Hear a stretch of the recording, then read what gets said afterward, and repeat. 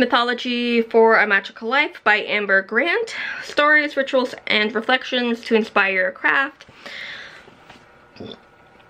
Sorry. So each chapter you get some sort of story and like a reflection on that story and a few things to do relating to it. So a small intro, like a story, you get like a main story, theme and importance, so that's the reflection. So and the things to do might be like spells, journal prompts, something.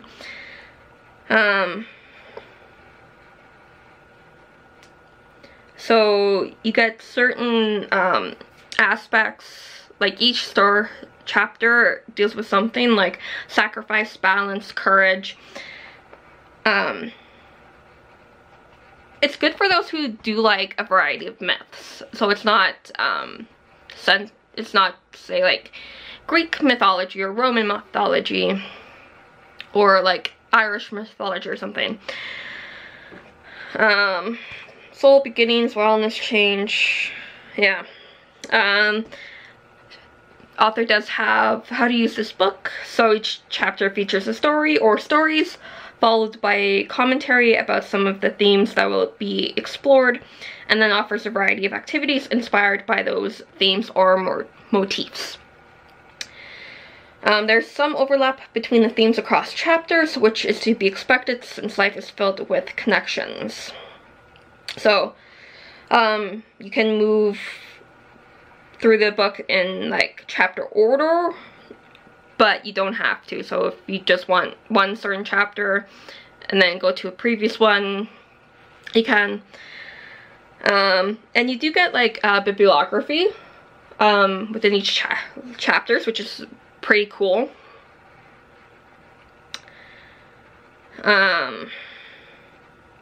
So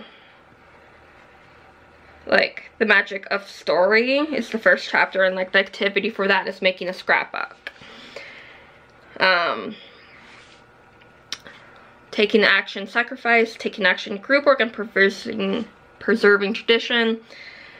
So chapter 2 is the magic of the soul. So you get like the introduction. So you get the story of Cupid and Psyche.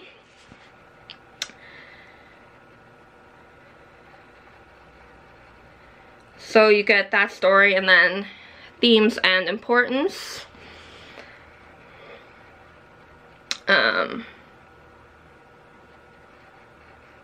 So magical exercise, the breath, reflection, journal prompts, and then your bibliography. So each like kind of activity is like different in each book.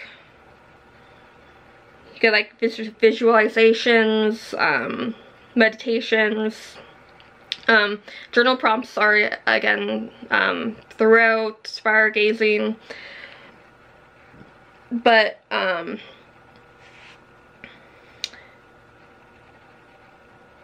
yeah,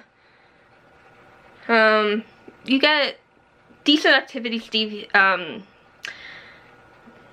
stories if you want a few different varieties to connect with.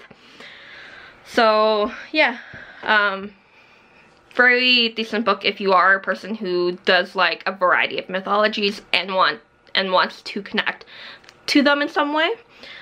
So this can be a really great resource for you. So yeah, Mythology for Magical Life. Happy readings.